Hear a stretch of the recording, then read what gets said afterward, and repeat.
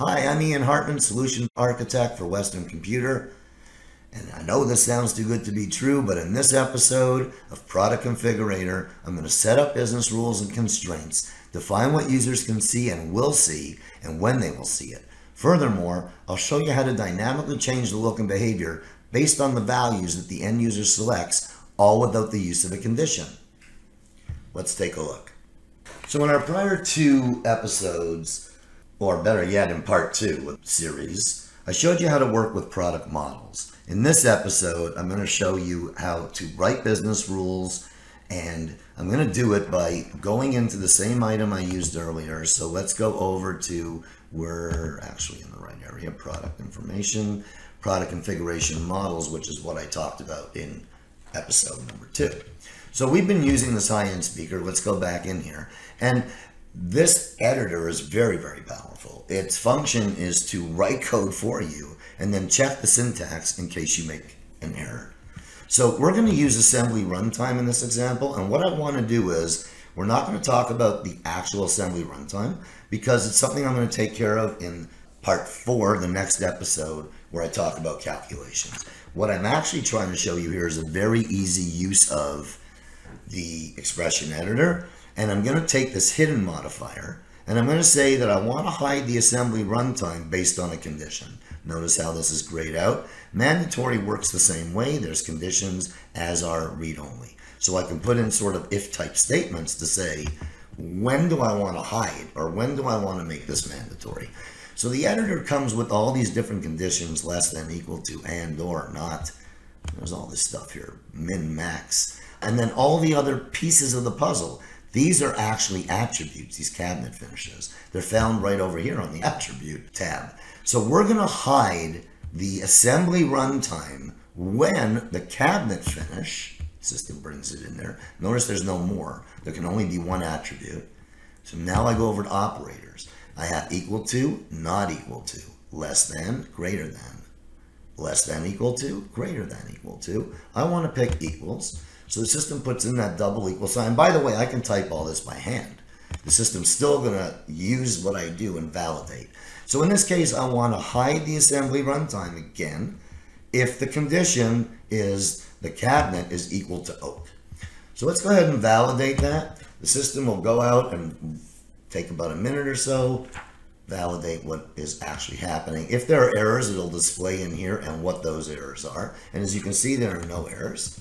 So we're going to back out of this. We're going to click on OK. And let's go back over to the model, and we're going to test. I talked about all this in prior videos as well. So what we're doing now is we're testing the code that I wrote. And if you remember, I said if the cabinet finish equals oak. So if it's rosewood, notice that the assembly runtime is here. It's mandatory. I didn't set it up as mandatory. It's mandatory for a different reason. We'll talk about that in the next video. If, however, I pick oak, it's gone. Okay, so that's how the code basically is going to work. Sorry. Okay. Now, what happens if I change this here? And I don't have to go into the editor to change it, but I will, because I want to show you that if I remove an equal sign and I go ahead and validate it, if you remember, there's no operator for just equal. It's a double equal sign.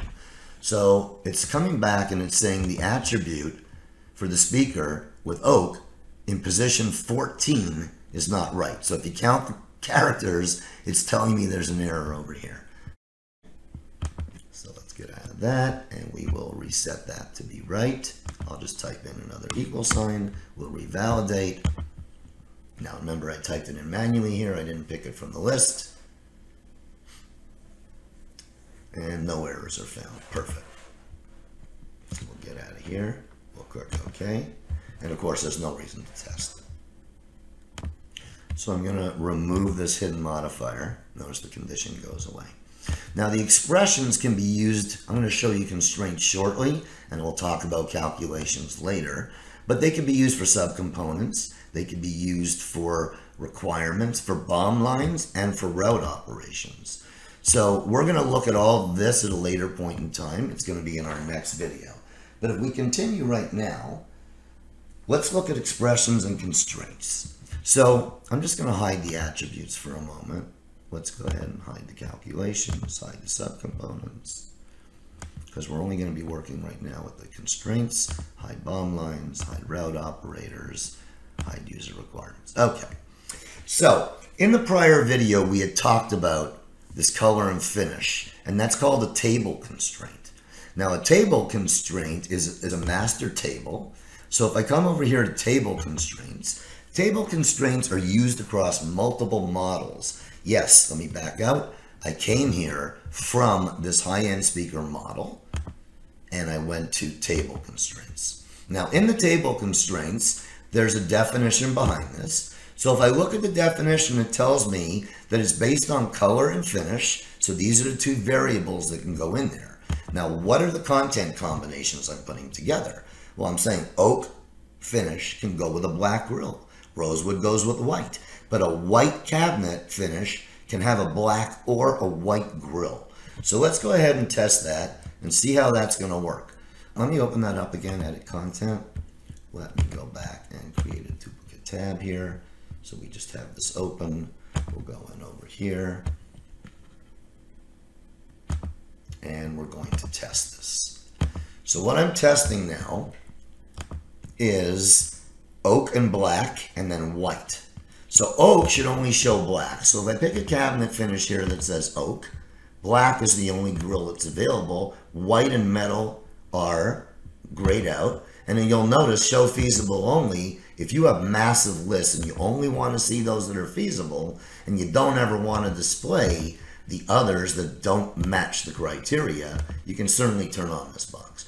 Now I also showed you that white is available in two flavors. It's available with two grills, black and white. So that's how that constraint works. Let's also look at something called an expression constraint. Now in this case, I'm trying to tell the system, I'm going to write the expression. So let's go edit this. This is not a table constraint. This is an actual expression that I'm writing using the editor again. And here I'm saying that I picked under attributes, well, it's open here. So what I picked was the front grille. If the front grille is not equal to metal, then corner protection is not available. So if it is metal, corner protection is available on the front grille. So let's see how that looks. Go okay, and let's go ahead and test that. So again, if it's metal on the front grille, let's just choose black, which goes with metal. Corner protection is now available or not available. If, however, I choose something in, I can't choose white for black. Let's go ahead and choose white, and we will choose white. And now it comes back as false, and I don't have the ability to pick true. So that variable that I wrote was saying that if the front grille is not metal, let's set the corner protection attribute to false. Okay, let's back out of here. So while we were looking at the expression and table constraints, I went ahead and set up two new attributes and associated them for a particular reason. What I'm trying to demonstrate here is how table constraints are not just used for expressions, but they're also used for system type tables, meaning we can pick from any table in the system. So let's go over to table constraints. This one's called add-on item, but really quickly I'm going to show you something. It runs through a wizard. I'll just call this accessory. It doesn't need that. I'm going to pick system and notice how this opened up. So when I come in over here, the system allows me to pick from any table. So I'm going to pick from invent item group item. I just happen to know it, okay? You don't have to know this. Now the wizard says, okay, I got your table. I know what table you're using. So let's go ahead and tell me what fields do you want to use. So I'll call this one item field name. I pick from the list, the item ID, pick OK. And the attribute type needs to be one of the attributes that's found in the system. And in this case, if you remember, I had created one called item. And I can do the same thing over here for the item group. Groupo. So we're going to pick the item group ID. And the attribute type is item group. And that's that, and I click next, and that's it. That table constraint has now been added. I can then add to it a query. So if I want, I can select a query here and start putting things on. This is what I put on my query. It says, I want to pick any item, starts with an A or a C or a T. Now the reason I'm doing this, again, is because what I want to have happen here, I'm going to delete this for a minute because it's just to show you. What I really want to use is this add-on item, right? And it's got the same stuff that I set up, and if I show you, the query is exactly the same. Now, I set it up this way for a reason. The reason is when I add this add-on item, I don't even have to add a line to the sales order. I don't have to pick the item from the list. I can use this product configurator to build up this accessory item. So I said it's items that start with A or C or T. The reason I put in item group is to show you that if I pick something that is in an item group audio versus an item group raw material, you're going to see different items. And if I pick an item group that has nothing in it, you'll see no items. And remember how I showed you the use of, during testing, which we're going to do right now, the use of this show only feasible. So I'm going to turn that on. Now, the system has mandatory these fields. Again, remember that if the front grille was metal, this would give me an option, but because the front grille is not metal, I don't have any options. And I'll pick a speaker height, it doesn't matter. Now, here are the items that are available, the A's, the C's, and the T's.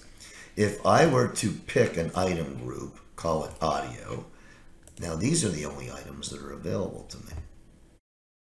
If I were to pick a different item group called, let's go to raw material down here, for example, then these are the items that are associated with it. So it's very, very flexible. And what the system's going to do is it's going to use this to build up the BOM. So when you come back for part 4, and that's coming up next, I'm going to show you how the expression editor can be used to configure calculations. Let's just cancel that. So calculations are here. And we're going to look at BOM lines and routing operations and some other things like subcomponents. So come on back for episode 4.